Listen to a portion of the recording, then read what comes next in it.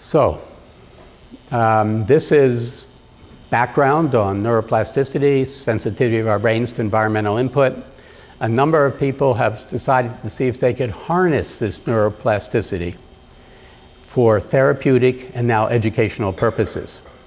I started this about 15 years ago, trying to develop brain training programs for people with serious psychiatric illnesses, because those people have cognitive problems that do not get better from the medications we have, and that are rate limiting in terms of quality of life and ability to live in the community. So I've been developing those for about 15 years. It turns out that they work. This is just an early brain imaging study I did. This is a verbal memory task. And while we're collecting brain activation through functional magnetic resonance imaging, while people are remembering lists of words, this part of the brain is typically activated in healthy people, left inferior frontal cortex, and people with this disorder, schizophrenia, it just doesn't get activated.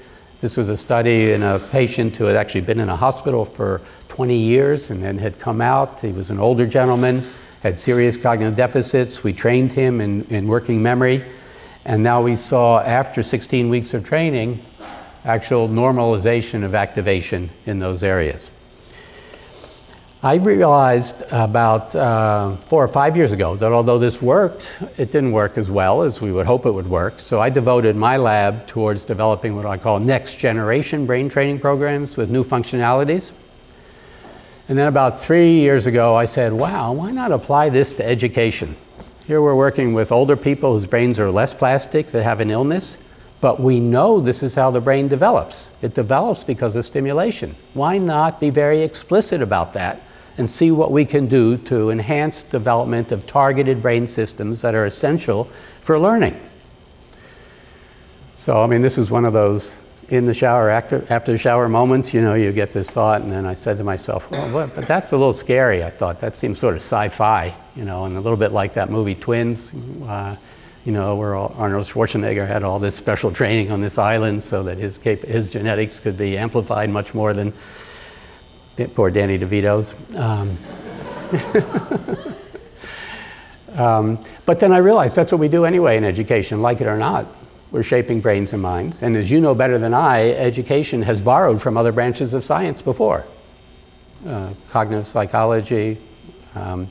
Now it's time to also borrow from neuroscience. And then I discovered I'm not the first one to think about a brain-based pedagogy. And when I was in China giving a lecture at Beijing Normal University, where they train their teachers, it's like a teacher's college, and they have a key national laboratory with ERP recordings, fMRI recordings, genetics, and the Minister of Education is calling on China to have a brain-based pedagogy. I saw the slide for that. So it's a current idea. Yale decided to help create a company so that we could develop these ideas.